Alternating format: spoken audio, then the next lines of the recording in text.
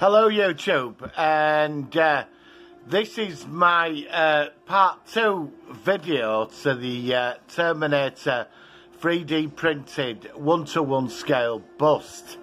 So I got it yesterday, it's been done, it's been painted. I'm very happy with this.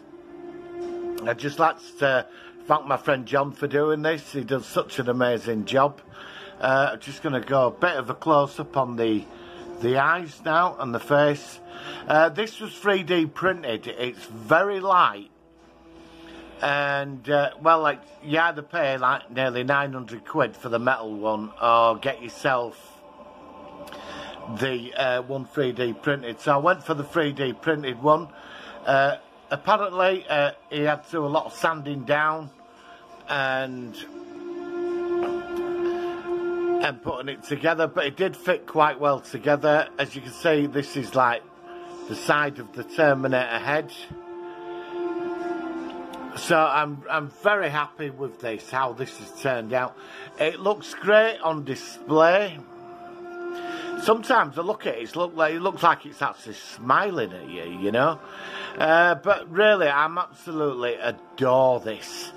I was going to buy a proper one, you know, like, but it just the money, the cost, so I went for the 3D printed.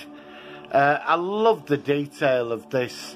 I'm very happy. I'm just going to turn it round now, and yeah, it's amazing. So I got this off Etsy, and some guy in Germany sent it. It came in parts. I love what he's done with the teeth, which I think look amazing.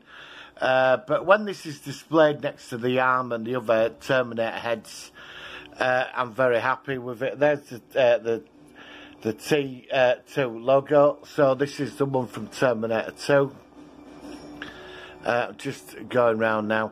But it's, yeah, it's so light. I mean, look, you can just, you don't even struggle lifting it up, you know.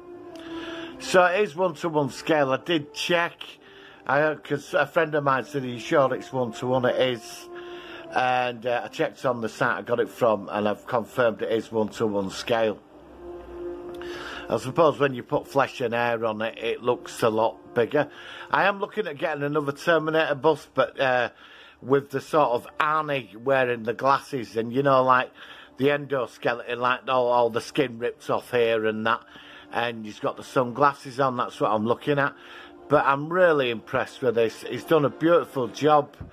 The thing is with 3D printed stuff, you get a lot of lines on the stuff. You know, there's lots of lines and that, which can be a bit annoying, I suppose. But that depends on the quality of the printer, you know. But yeah, so this is my review of my T2 3D printed head. Let me know your thoughts on this, guys. I'll just go over to the other one here. That's obviously factory made, and that's it. So what I'm going to do now is, just got that spoiled by an advert in the background, another blooper. So yeah, once it's displayed, I will put some pictures up after this video where it's on display, and let me know your thoughts. Right then, guys, I will see you on the next video, and please enjoy this, and give me a like and a subscribe and a share, and I will see you on the next video.